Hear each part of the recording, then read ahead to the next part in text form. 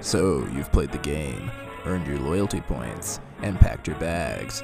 Now, it's time to pick your MGM hotel of choice for your 1, 2, or 3-night stay. Now the question is, which hotel do you pick? Is the Ace of Vegas, the Ace of Vegas. What's good, spinners and sharks? Ace of Vegas here to help you spend some of your loyalty points again.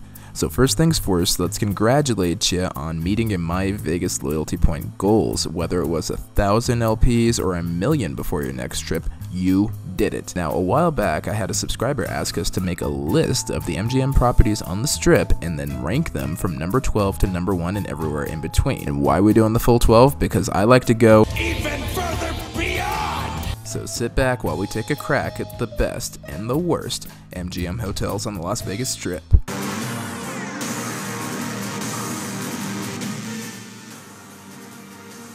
Number 12.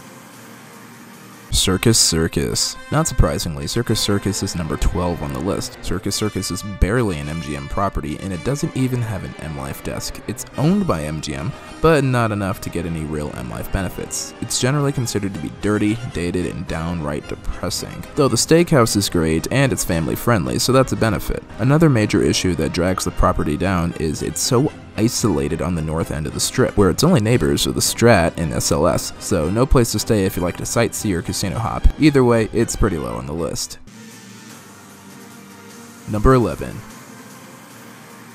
Excalibur. The smoky, dated, medieval European counterpart to the Luxor, the Excalibur Hotel comes in at number 11 on our list. It's also widely considered to be in the top 5 worst hotels on every list about the Las Vegas Strip. The property does have a lot of fun activities if you want to visit. The Fun Dungeon, Tournament of Kings, and the Camelot Steakhouse are all amazing distractions, but the hotel sorely needs maintenance and could stand a month-long cleanup, and it's in a pretty lousy spot on the Strip. Not as bad as Circus Circus or the Strat, but the South End is still a bit of a trek to the action. This round table rounds off the number 11 spot on our list. Number 10. Park MGM and Nomad. The Park MGM is a bit of a polarizing property. Either you like it or you don't. You either find the rooms modern and clean or you find them bland and boring. Same as the theme. You either like the clean nature theme or you find it boring and drastically understated. You either like the Italy food court or you can't stand it because it's the same pre-packaged corporate nonsense that you can get everywhere else. You either like the new simple pool or you think you're missing out on the old expansive pool area. I don't think there's anything wrong per se with Park MGM, it's just very much the same as the newer properties and doesn't have much to help it stand out. But it's a nice place to stay and worth the stop if you're by the Strip. Let's park the Park MGM at the number 10 spot. Number 9.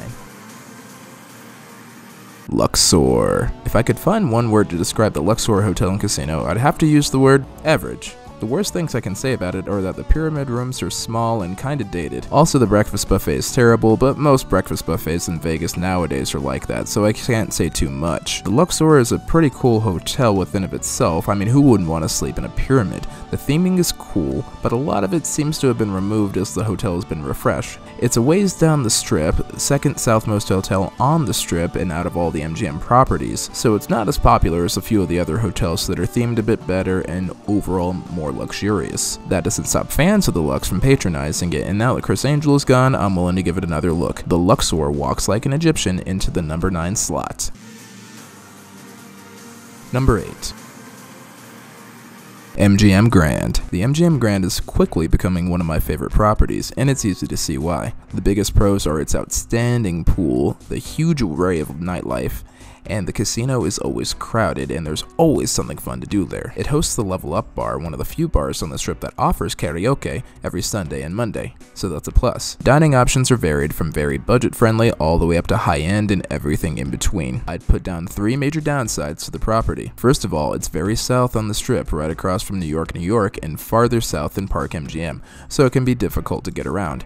This problem is mitigated slightly by the fact that it has a monorail station, but it's still a little ways out of the way. Speaking of which, everything is out of the way within the property because the MGM Grand is huge. It has the distinction of being the world's largest hotel, or at least it did from 1996 all the way through 2006, and it still holds the distinction of being the 3rd largest hotel in the world. Yes, you heard that right. Not on the Strip, not in America, not in Vegas, the whole world. So once you get back from a night of debauchery, you still need an expedition party to survive the trek back to your room. And the final issue is value for money. It's not quite what it used to be. The rooms are nice, but they're very similar to other ones that you can get cheaper. There are times where higher-end hotels like Vdara and Mandalay Bay have superior rooms for a lower price, and those properties have better amenities and a better location in Aria's case too. All those aside, MGM Grand is a far cry from a bad hotel, and it freely roars into a comfortable number 8 spot.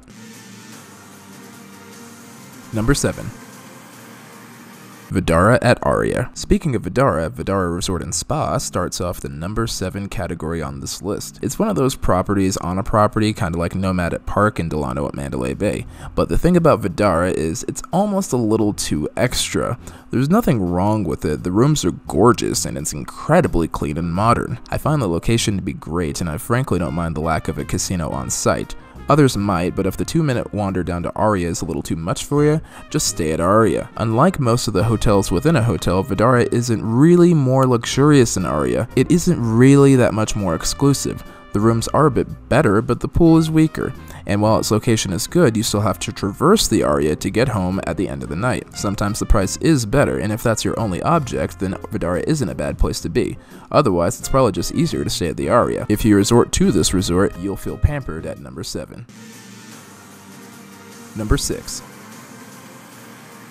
Signature at MGM Grand. Okay, Signature is a very clear step up from MGM Grand. I'll get the bad news out of the way first. It's attached to the MGM Grand and it doesn't have a casino on its own. So the location is pretty rough and you have to do a lot of walking once you're there. What makes it worth it? Well, everything great about MGM is accessible to you at Signature. Pool, the spa, the gym, all of the MGM Grand's amenities will follow you to the Signature. In addition, they have their own exclusive bars, restaurants, pools, and lounges that are smoke-free and away from the chaos of the strip. The rooms are nicer and feature kitchenettes and full fridges without being pre-stocked with a minibar. Oh, and also they have balconies. One of the very few Vegas Strip properties that have balconies in their rooms. The great part is that the rooms are more often than not cheaper than the ones at the MGM Grand, so if you're already willing to walk the full length of the MGM Grand Hotel anyway, then the extra 5 minutes might be worth a few $100 saved per stay. And if you're getting an Uber or Lyft to the Strip, the Signature has its own valet and taxi entrance, so you don't have to go all the way through the Grand if you want to leave, giving us more than 6 great reasons to stay at the number 6 hotel on the list.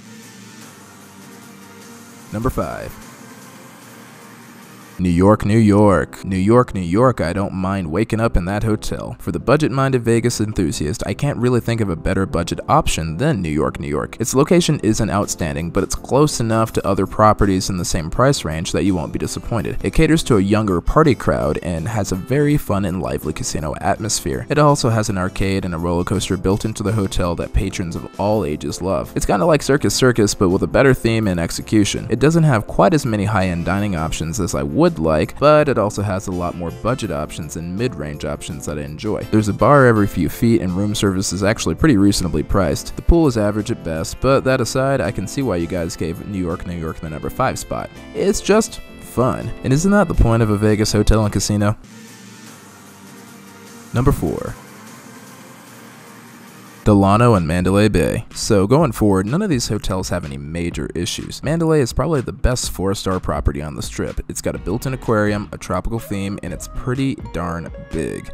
Lots of casino space, a lovely set of pools, including a optional adults-only pool for discerning guests. The rooms are pretty spacious, even the basic ones are over 500 feet. So why isn't Mandalay Bay number 1 on our list? Well, in short, the location is pretty terrible. That's the only thing wrong with this property. It's at the very end, or beginning, depending on how you look at it, of the Las Vegas Strip, so it can be difficult to casino hop. But if that doesn't bother you, it's a wonderful place to stay, and you'll certainly have a fun place to eat, drink, play, and relax.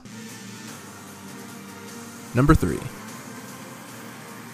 Bellagio. Fountains, gardens, pools, and art galleries are everywhere in Bellagio. It's a lovely Italian light-themed property based around Bellagio. Bellagio is a bit of an expensive property, but it's certainly luxurious, and it has been the gold standard in Vegas for quite some time. The location is outstanding, sitting comfortably mid-strip right next to Caesar's Palace. It's ultimately just a really beautiful 5-star property. It claims to be an all-suite hotel, but don't be fooled, it's not exactly all-suite. It can be a bit more expensive proportionately, and there are more luxurious properties in close proximity to the Bellagio, but the iconic fountains and grace of the hotel seem to shoot it firmly in the number 3 spot in the eyes of our voters.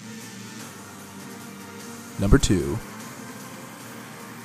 Mirage, a personal favorite hotel of mine and many other voters in the MyVegas community, and it's easy to see why. First things first, Mirage has a flawless location. It's exactly in the center of the Las Vegas Strip, so it's within walking distance of properties all over the map. It shares a tropical theme with Mandalay Bay and Treasure Island, but unlike those properties, it really capitalizes on them. Just like Mandalay Bay hosts its own aquarium, Mirage has its own zoo and dolphin habitat, but Mirage has a tropical garden in the atrium. It's not the same scale as Bellagio, but it's also pretty great. Another selling point is the size of Mirage. It's still a pretty big hotel, but it's not excessive. It can support multiple pools like Mandalay Bay and MGM Grand do, 2 of which are adults only, but it's not exhausting to go travel through. Steve Wynn designed this purposefully as to not overwhelm guests, and in turn keep them coming back for more this way. He also arranged for there to be a pleasant tropical scent pumped through the hotel and casino at all hours a day. It's a great psychological trip that makes people like it better because it smells good, and while their buffet food is decent, it's about the same tier as Bellagio or Mandalay Bay. It also includes free beer, wine, and mimosas with entry, which puts Mirage Buffet ahead of most other buffets on the Strip. There's nothing wrong with Mirage at all. It's exactly what it should be for a 4-star property. If anything, it feels like it's aping a 5-star property. Mandalay Bay pretends to be a 5-star property too, but unlike Mirage,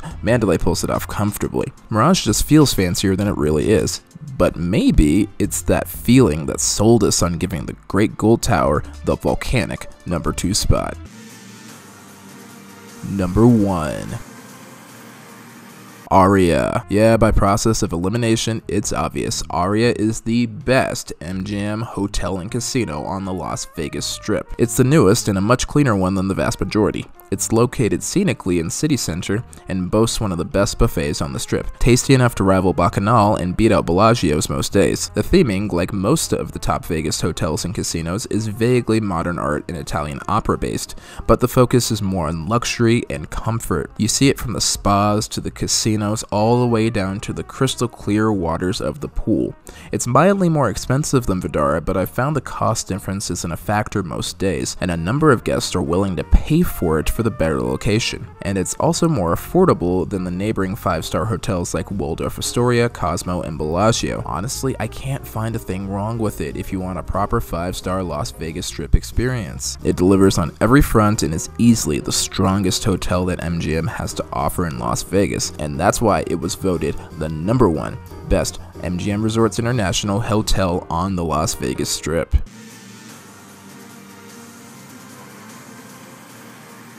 So, what's your guys' power rankings of the MGM hotels?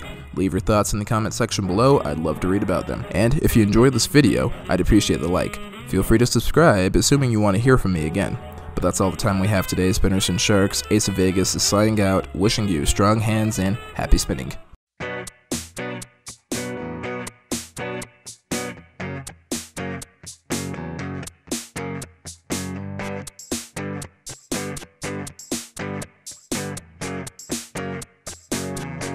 Thank you.